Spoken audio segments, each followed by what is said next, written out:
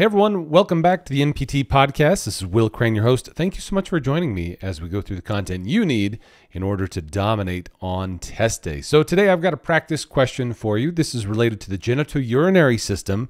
So on exam day, you can expect a handful of questions related to the genitourinary system, somewhere between 2 and 5 questions. So really not a very large system on the exam, but definitely one where you want to get all 2 to 5 of those correct. And so that's my hope here today, is to help you with some of the content related to that.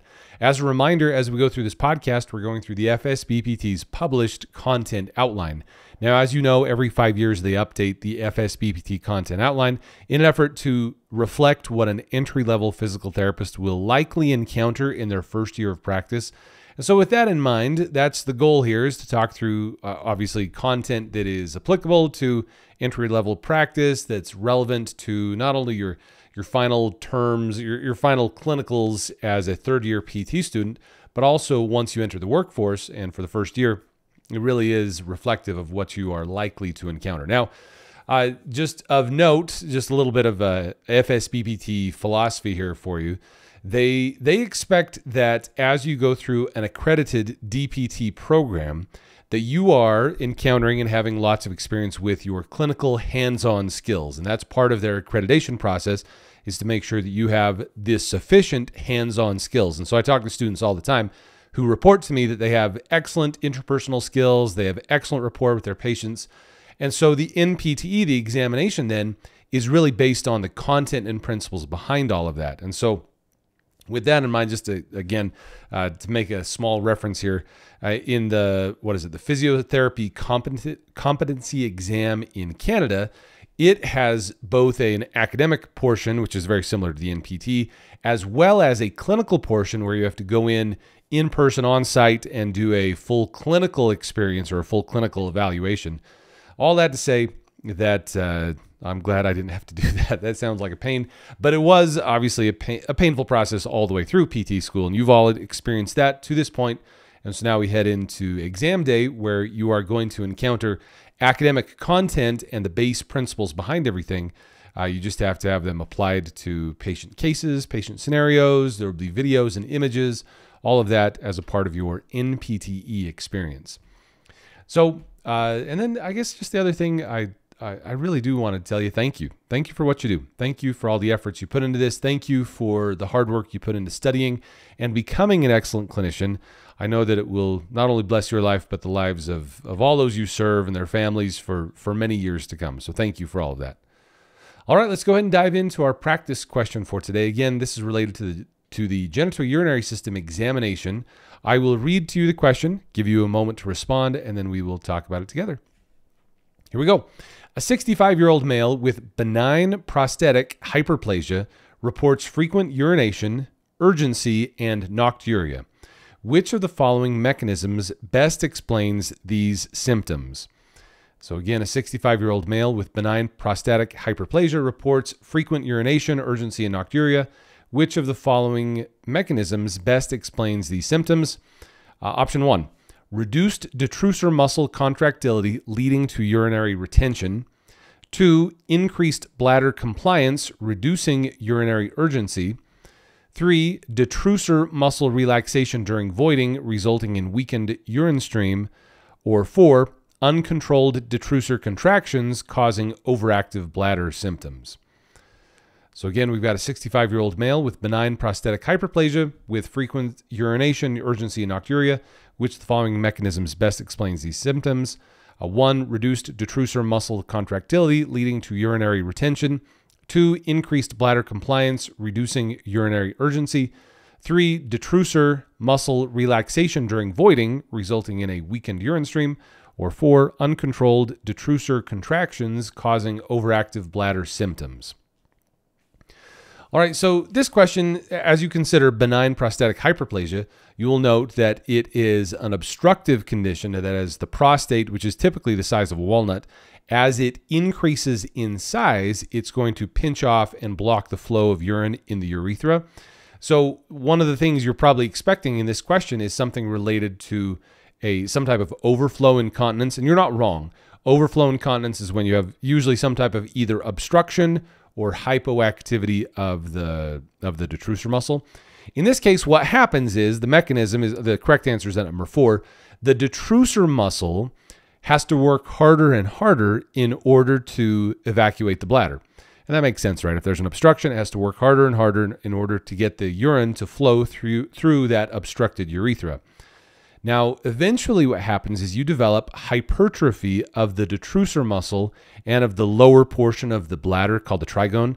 So as you have that hyperactivity and hypertrophy, a lot of hypers here. So hypertrophy of that detrusor muscle, what ends up happening is you get that, basically it acts a lot like spasticity of the detrusor muscle. So you get these uninhibited detrusor contractions.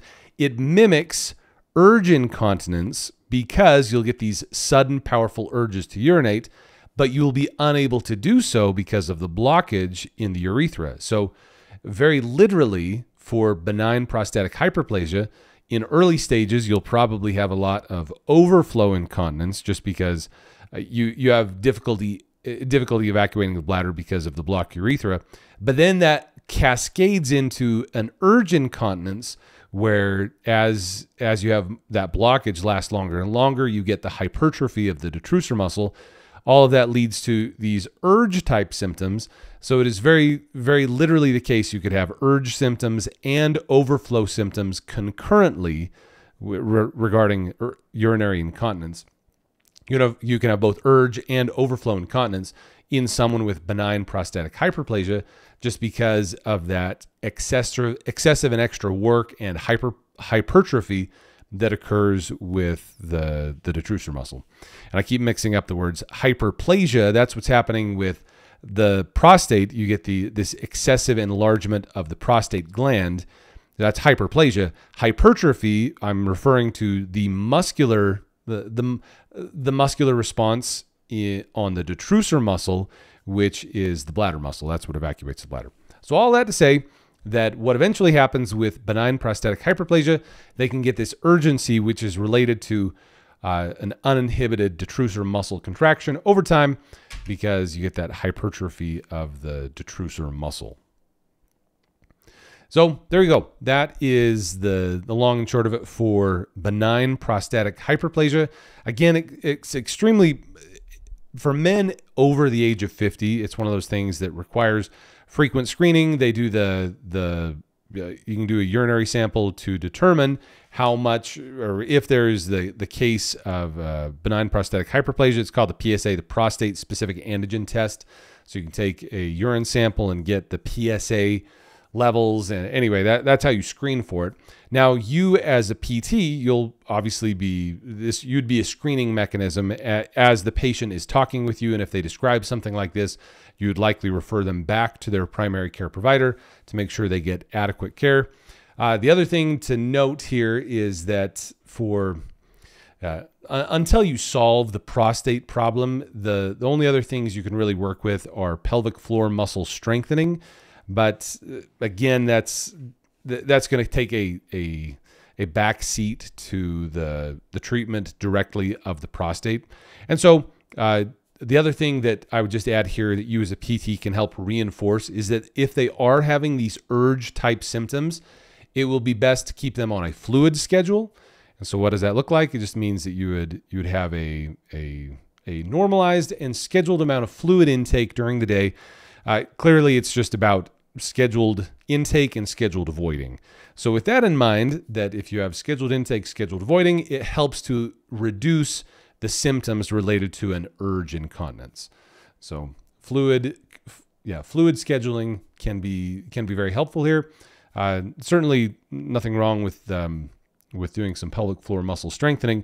One of the other things that Goodman describes is having what they call a double voiding, meaning that the patient will attempt to void their bladder, then they relax, take a break, and then try again. So it's a double voiding.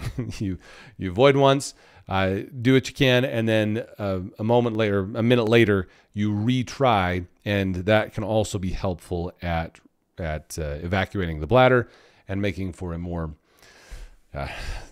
comfortable situation. We'll just put it like that. All right, so with that, we'll bring today to a conclusion. Appreciate you taking the time to spend with me as we go through content here in the Npte podcast. Be sure to head over to ptfinalexam.com/podcast to take advantage of all the freebies we've got. Got a lot of great stuff going on for this. As I'm recording this, this is for the July Npte administration. Make sure to stay tuned for all that. We've got some great freebies, giveaways, and discounts coming your way. You won't want to miss that. ptfinalexam.com/podcast. And again, if you haven't taken a moment to review, please leave us a quick 5-star review wherever it is you're listening to this podcast. So in the meantime, give yourself a good Will Crane fist bump when you get something right. Give yourself or keep a grin on your chin. Take good care of yourself. Have a fabulous day, everyone. We'll catch you all in the next one. Thank you.